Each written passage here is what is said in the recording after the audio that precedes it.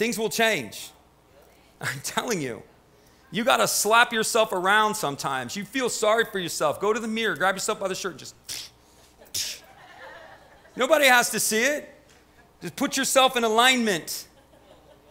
It's true. I've had things that are like, oh, this is going to happen. And you know what I do? I go to the mirror and I tell myself, okay, this is what they're saying is going to happen.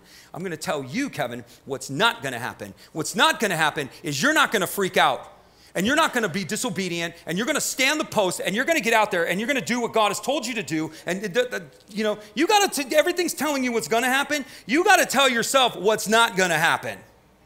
This is not going to happen. I know who I am. I know what I am. Your value and worth is not based on you. Did you call yourself daughter of the highest? Did you? Well, you do now, but he gave you that title, right? You didn't send in a resume to do it. He gave it to you. And when you call yourself daughter of the highest, you come in alignment with what he says about you. He calls you daughter. To those that receive Christ are given the right to be called the sons and daughters of God. It is a right. It is an established right that's been given to you. Big shift. Is that at lunch one time? A bunch of pastors like, well, we're just sinners saved by grace as we're all eating our food. I'm like, not me. They're like, what do you mean? I'm like, I'm a son of the highest. I'm not a sinner saved by grace. That guy's long dead. I rise to the level of my birth. I choose to walk in what Christ has died for me to have. I don't understand it. Everything he has told me I can have, I want it. I want it. You should too. You have an inheritance. You have a purpose. You have a destiny. You have a mandate. You have an assignment. All of these things are true.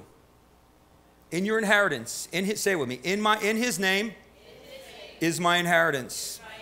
Every Christian is given an inheritance. It's Ephesians 2, Ephesians 1. Paul's praying for the church that their eyes would be open, that they would understand the dimensions of the inheritance that's been given to them. Well, in the sweet by and by, no in the rotten here and now, right? In the rotten here and now. His name is your inheritance. He's Jehovah Rapha. Healing is your inheritance, right? The bread is for the children, Jesus said. Healing doesn't belong to dogs. Healing belongs to the sons and daughters, right? She said, yeah, but the dogs, even the dogs eat the crumbs. And he said, you believe I'm generous. You believe I'm kind. You believe I'm capable. I'll give you what you're asking for. But healing is the children's bread, Christian. Jehovah Rapha, he's your healer. Jehovah Jireh, he's your provider, right? Jehovah Shammah, he is with you. Jehovah Rohi, he is your victory. Yeah, victory. And all these things we conquer. We go through. We don't go under, we go through. Amen. Amen. Yeah, we go through. You pass through the fire, it doesn't burn you. You go through the waters, they don't overtake you. Our life is victory. Doesn't mean we don't have difficulty, but we have victory, right? This is the point. You guys are all nodding your head. You have difficulty, but you go through it and you become stronger, right? This is the idea.